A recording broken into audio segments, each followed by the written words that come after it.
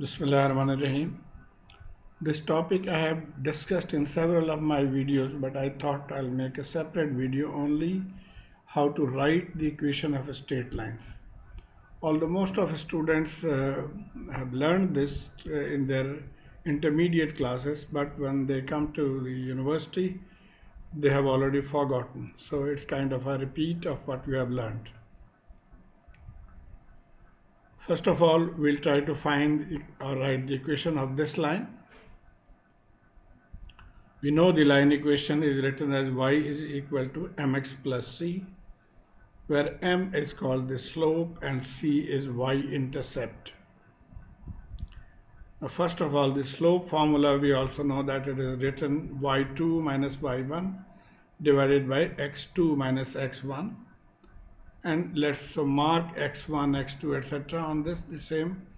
So the starting point is marked as x1, y1, and the end point is marked as x2, y2. So we'll put in the values here. Now y2 is 5 and y1 is 0. Similarly, x2 is 1 and x1 is 0. So putting the values, we get the slope to be equal to 5. So now our equation will be y is equal to, in place of m, we'll write 5x plus c. Now we need to find the c. C is called line intercept. Now what is line intercept? The concept is that wherever this line touches the y-axis, remember this is y-axis and this is x-axis. So the point where this line touches the y-axis, that point will be, or that value of y will be called the y-intercept. Now, in this case, we can see that the line is touching the y-axis at point 0 when y is 0. Therefore, directly we can say that the y-intercept is 0 or c is 0. But it is better that we follow the formula so we don't make any mistake. And the formula will be just like this. We put the value of x and y in equation 1. So we can put the value of either x1, y1 or x2, y2 or any point in this line.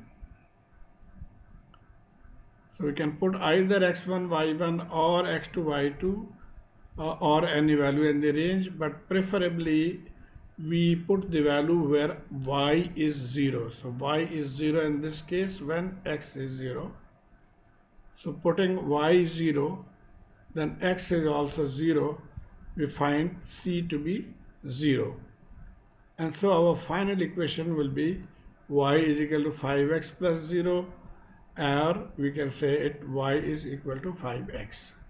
Now when we solve questions in the book, we could have something like this relation, that is the charge versus time or voltage versus time or current versus time. So after reaching this point, you just modify y in this case is q and x in this case is t. So we just modify and this will be our equation for this particular graph. Another one. Now this you can see is a straight line and actually it does not have any slope, but still we'll follow the same technique to write its equation. So y is equal to mx plus c, slope y2 minus y1, y2 is 5 and y1 is 5, so 5 minus 5, and x2, x1 is 3 minus 1, so it will be 0. So the slope is 0. So our equation putting m is equal to 0 will be y is equal to c, and or we can say c is equal to y. So directly if you extend this line, this will be touching the y-axis at 5. So we can say that c is equal to 5, but here also we'll follow the complete procedure. So put any value of x1, y1, that is 1 over 5, or we could have put an x2, y2. So putting this value 1 and 5, y is 5 plus 0 plus c, so c becomes 5. So our equation now will be y is equal to, instead of a c, now it will become 5. So this is our line equation for this case.